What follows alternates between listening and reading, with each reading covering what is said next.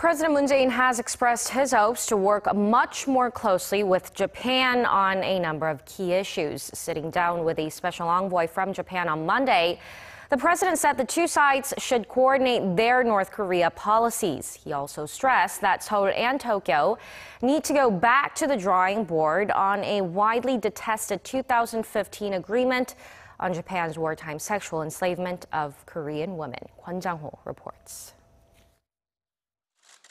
After President Moon Jae-in sent a special envoy and a lawmaker to Tokyo last month, this time it was Seoul's turn to play host to a special envoy.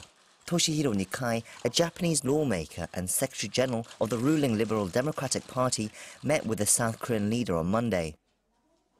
한일 간에 이런저런 어려운 문제가 없지 않지만 그런 문제도 좀 직시해 가면서 그러나 보다 실용적인 그런 조건으로 한일 관계가 어떤 미래지향적인 동반자 관계로 그렇게 발전해 나가기를 희망합니다.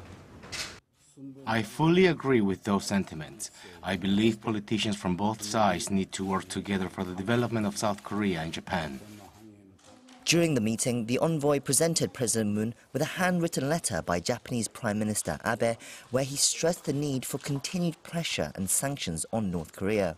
President Moon agreed with this assessment, adding that both South Korea and Japan, along with the US, must work closely together to bring back the regime to the discussion table and work towards the denuclearization of the Korean Peninsula. However, Moon took Abe to task on a different issue. President Moon responded to the issue of the 2015 confront women deal in Prime Minister Abe's letter, explaining that the honest truth was that the South Korean public does not accept it. Moreover, the surviving victims themselves do not agree with the deal. Moon asked Nikai to relay the message to Abe that more time and discussion were needed to resolve the thorny issue, while at the same time make efforts to not let it interfere with other bilateral matters that require mutual cooperation.